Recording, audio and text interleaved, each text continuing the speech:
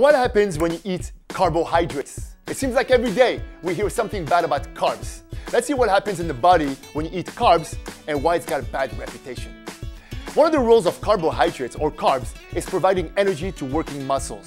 Just like gasoline for a car. So far so good. Foods containing carbs are in grains, fruit, and milk groups. Vegetables also contain carbs.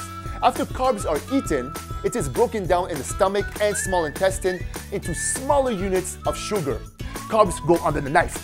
Then those tiny units are absorbed in the small intestine where they enter the bloodstream and go for a long trip to the liver.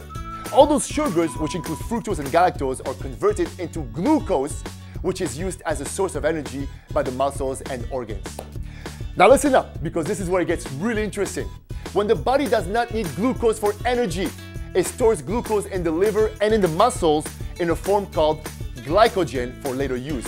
Think about it as a storage unit.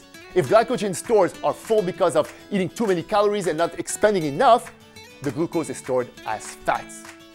Bottom line is, if you don't exercise enough and eat more carbs than needed, your body will then convert any excess carb into fat.